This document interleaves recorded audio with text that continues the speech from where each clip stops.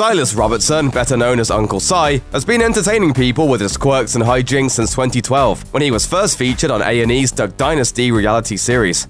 I was a player before they even invented the game, Jack. Along with his ever-present iced tea glasses, he shot to household recognition and went on to become the most popular person on the show. Uncle Si and his catchy sayings decorate many a piece of Duck Dynasty merchandise, and he's even received the coveted Chia pet treatment. However, Duck Dynasty ended in April of 2017, and Robertson retired from working at Duck Commander, the duck call manufacturing business featured on the show. Hey, I gotta clear my head. So where is Si Robertson today? And what keeps him entertained ever since he left the immediate national spotlight? As it turns out, Uncle Si is a jack of all trades when it comes to hobbies. He's tried his hand at writing, music making, and of course, viral video analysis, which he conducted alongside his nephew Willie Robertson on his short-lived spin-off series Going Si-Row that wrapped shortly before Duck Dynasty did. Virtually the moment the show ended, Robertson released a book in May 2017, entitled Serenity: How I Stay Calm and Keep the Faith. The book is something of a behind-the-scenes memoir that looks back at his entire life, including his time spent on the A&E reality show. But this was actually Robertson's fourth published book. It came after Psychology 1, Tales and Wisdom from Duck Dynasty's Favorite Uncle, and two children's books, Uncle Si and the Christmas Elf and Everything's Better with a Beard, which features the entire Robertson clan. Since then, Uncle Si has decided to lean full tilt into a music career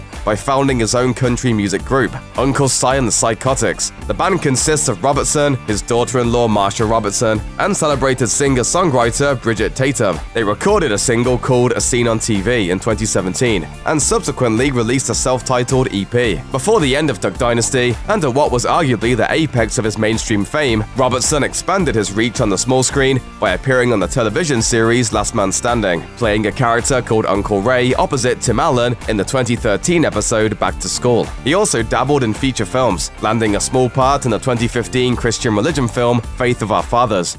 Hey, this stuff is so good you'll punch your mama.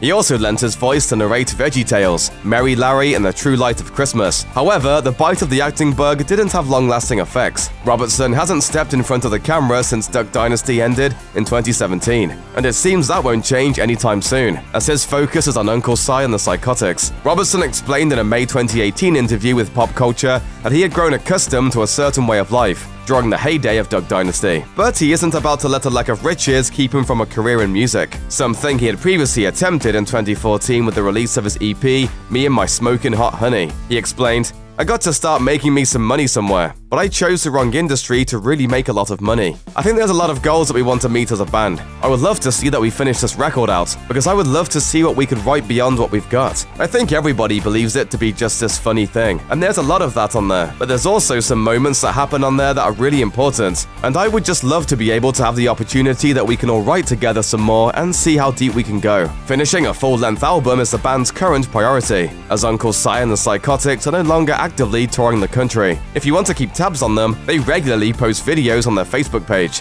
Even though Duck Dynasty is over, Si Robertson's life clearly hasn't stopped for a second.